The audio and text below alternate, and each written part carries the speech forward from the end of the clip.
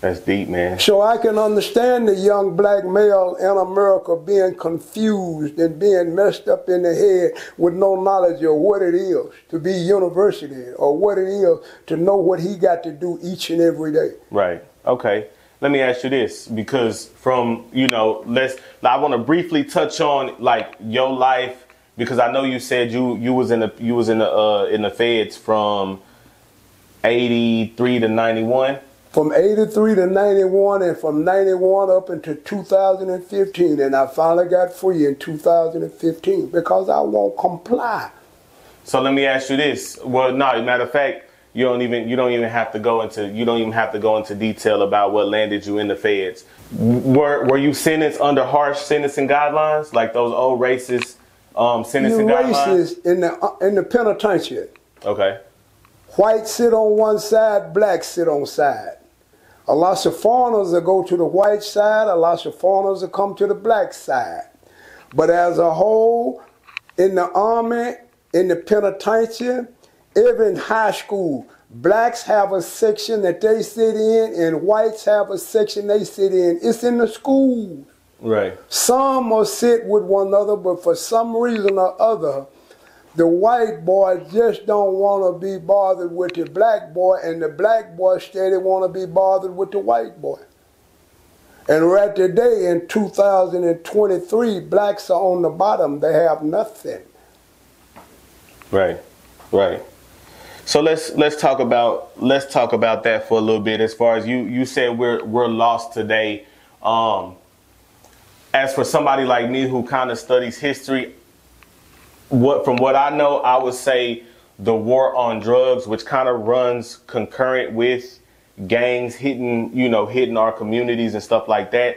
Do you think the war on drugs is what ruined like this version of the black family? Because I'm gonna put it into a little perspective too. I'm 33, so I'm born in 90.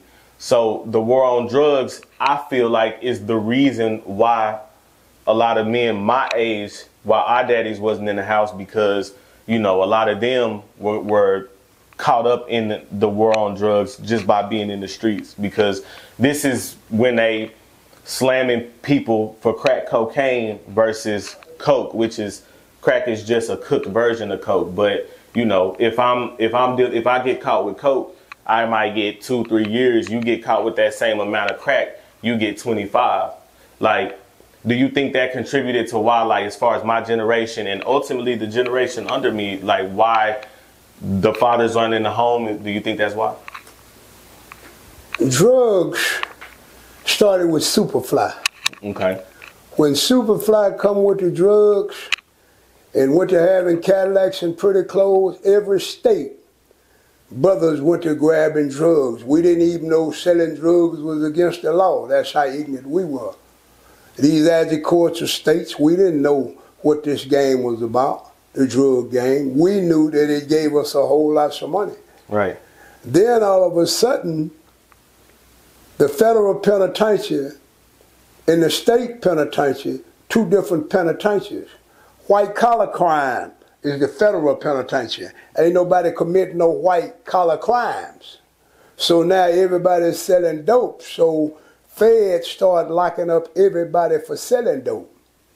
When Nixon was president, Nixon told the FBI agent and the drug agent to arrest them Italians, leave them niggas alone, let them niggas sell that dope, let them niggas have some money. This was in the 70s. So from the 70s up until the 80s, when Perot started DEA, we sold dope and didn't have to even worry about being bothered. Because Nixon wouldn't get a drug people's no money to come and arrest us. Because Nixon said, let them niggas sell dope. Let them have some money. So we had money during the drug area. A lot of Square brothers sold drugs. They didn't know it was against the law. They didn't know it was going to the penitentiary.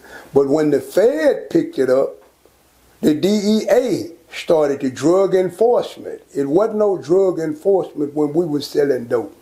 The DEA didn't come in effect until Perot started the DEA. So it was legal like for us blacks to sell drugs.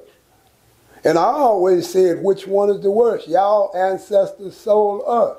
We selling dope to where we don't have to be bothered with y'all, because if we sell some dope, that's an economy. Dope was an economy for black. That was for sure. that was my independence to tell this white boy, I don't need you. I can own my own business and things like